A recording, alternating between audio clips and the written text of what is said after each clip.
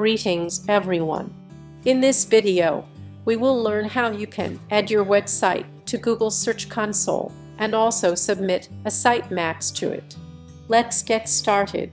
For more WordPress content, please subscribe to our channel and press the bell icon. Now we will be adding the website letslearnwordpress.com to Google Search Console. So this is our new website. So let's add this site to the Search Console. Search Google Search Console. This is the one. Click on it. And then click on Start Now. We need to verify the ownership of our domain. There are two ways of doing it. One requires DNS verification, while this method allows various other ways. This method is much easier and faster. We can verify ownership just by using our website's dashboard or cPanel. So let's try this method. Let me copy the URL and paste it here and continue. Now we need to download this file and upload it to our website. Click here to download. The file has been downloaded. Show in folder and put this on the desktop. We need to upload this file to the server. You can either use cPanel or FTP, but we will only log in to the WordPress dashboard as it is much easier. Let me log in to the WordPress dashboard /wp-admin and enter the credentials. So we are in the dashboard. Now to access our website files, we will need a plugin. Go to Plugins and Add New and search for File Manager. We use this one. Install it and activate the plugin. You can see the plugin here. Click on it.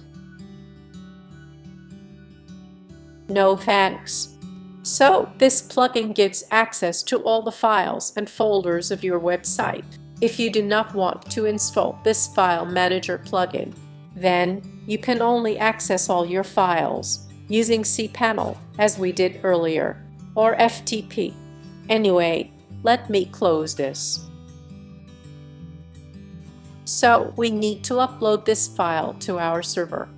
We can do this from this plugin. Click here. Select Files.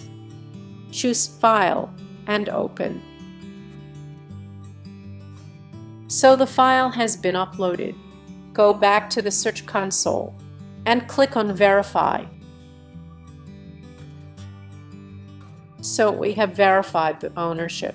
Let's go to the property. Start.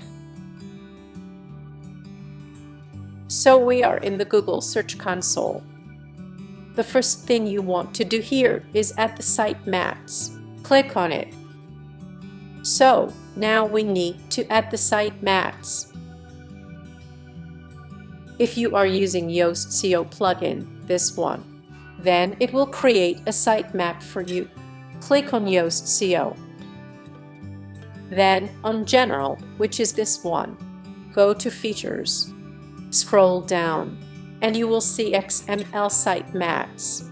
Click here and you will see the XML sitemaps. So here are the sitemaps which have posts, pages, portfolio, category, and offer. However, for this website, I only want posts and pages on sitemaps. I do not want all these. So I will remove these from the sitemaps. Go to Yoast SEO. Click on Search Appearances. On Content Types, I want posts and pages too. This is off. On portfolio items, I want to turn this off and save changes.